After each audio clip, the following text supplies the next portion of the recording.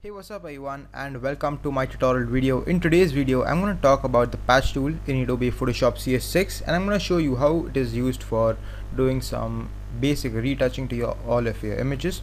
So right now guys, I have got this picture loaded in my Photoshop CS6. And okay, so before we get started working with the patch tool, and this is something that I like to do, is that I always like to duplicate my layer. So I'm going to press Ctrl J, and right now I have removed the background lock. I'm going to press Ctrl J now. I'm going to remove this so we can compare easily what were the results before and you know how does it look after. Alright, now for accessing the patch tool, the shortcut is Ctrl J, but I have to press it a couple of times for cycling through all these different tools. So the spotting healing brush tool, the healing brush tool, and the patch tool. In today's video we'll work with the patch tool. Now by default, people, the patch tool, the patch mode over here is going to be set to normal, but if you have used it before, you may have changed it to content aware. Now I'm not going to talk about content aware right now.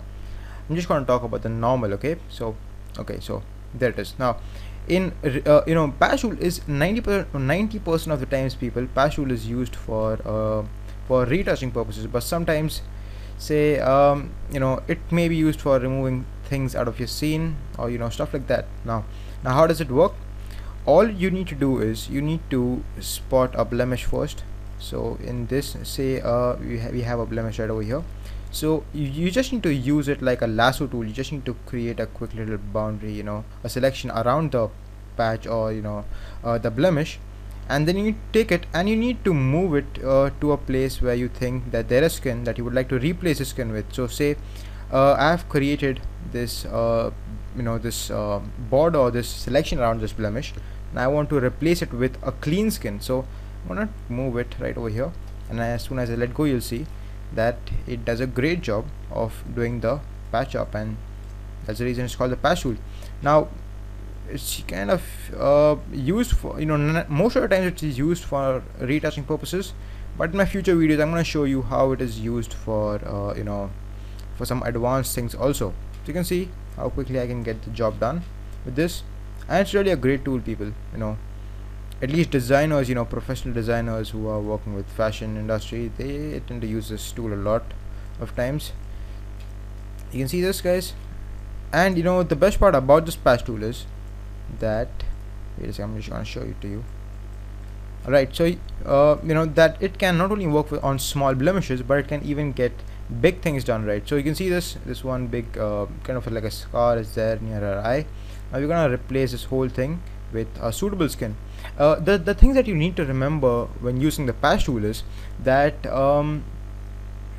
always try to replace it with nearby skin. For example, say wait a sec, say that I am trying to replace this. I'm gonna try to remove this small blemish over here.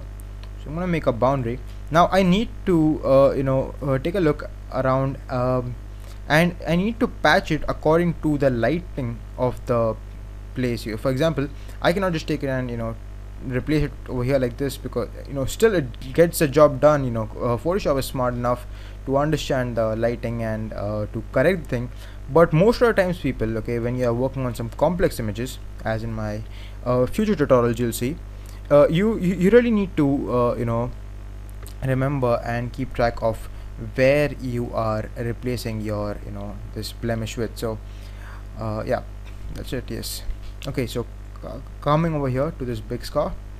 Right, so I'm gonna draw a quick little, like a big selection around the scar real quick, and I'm gonna replace it over here. Now once again, remember, I'm not going over here. You can see the difference.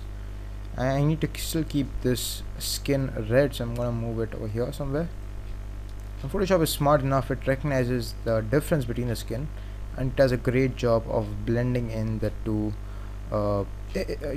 places, or that patch up work. You can see this; it does a great job. But I can actually right now still see that scar line. So we're gonna use the patch tool once again,